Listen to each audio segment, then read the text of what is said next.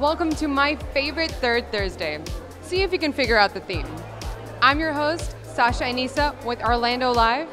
City Arts is taking over, as well as a whole block party outside. Let's see the spooky art Orlando has to offer.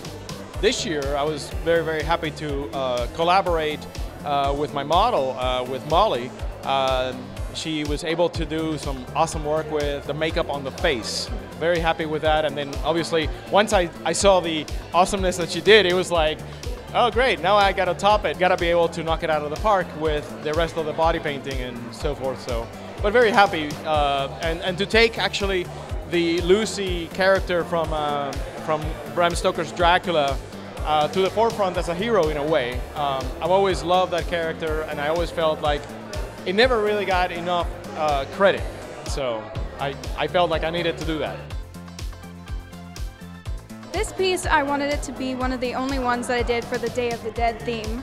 And this is a dragon skull painted. I didn't know if anyone did anything like that before, so I was a little excited because when I walked around here, I didn't see many like it, so it got me really happy.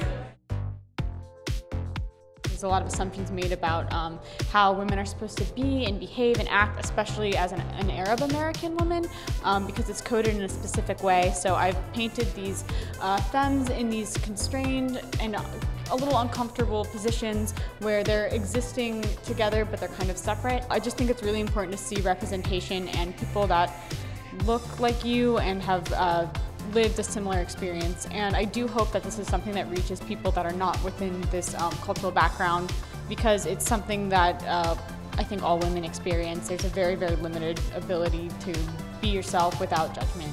Now you can see why this event is so much fun. Happy Halloween.